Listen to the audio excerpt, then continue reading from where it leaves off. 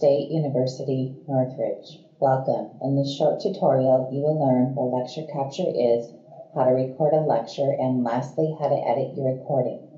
A lecture capture is a great way to flip your classroom so that classroom time can be used for reflective discussion and activities.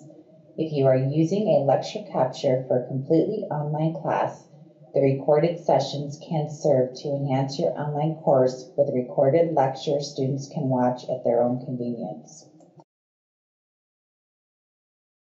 Let's get started.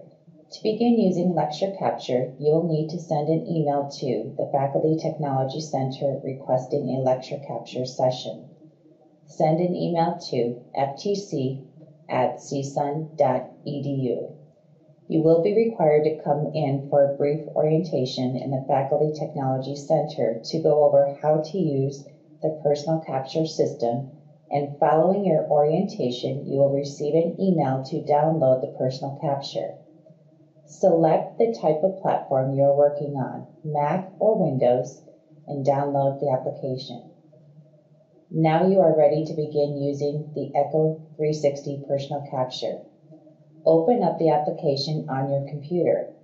You should see this icon on the desktop or in the list of applications on your computer. From the Echo 360 personal capture launch screen, select Start Recording to make a new recording. The recording screen will appear. Pictured is a view of your desktop. The checkboxes near the bottom enable audio, screen capture, and a video feed from your computer's camera. Next, to configure the microphone, screen, or video, select the Configure button below. Next, you will see a pop-up window with three sections: audio, screen capture, and video. In the audio section, you can choose to record from either a built-in microphone or the built-in input if you have an external microphone. From the screen capture section, screen 1 is the only setting available if you have only one screen connected to your computer.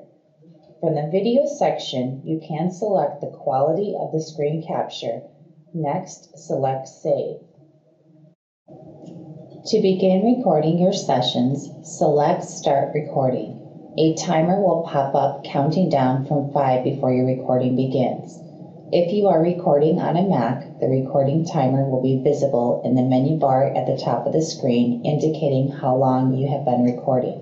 To stop a recording on a Mac, use the keyboard shortcut Command+8 or choose Stop Recording in the dock, pull-down menu, or in the application.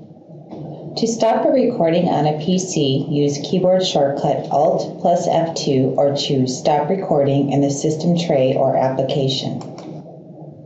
After you select the Stop Recording, the View Edit screen pops up. You can play back your recording by selecting the Play Stop buttons. Did you know you can also edit your recording if you position the left slider at the desired beginning point and the right slider at the desired end point? You would select the Cut button and the edited portion in the timeline will turn gray. Once you have reviewed your edited recording, you will need to select the button Apply Edits. Thank you for taking the time to watch this short tutorial. If you need any help, please contact the Faculty Technology Center at 818-677-3443 or via email at ftc@csun.edu.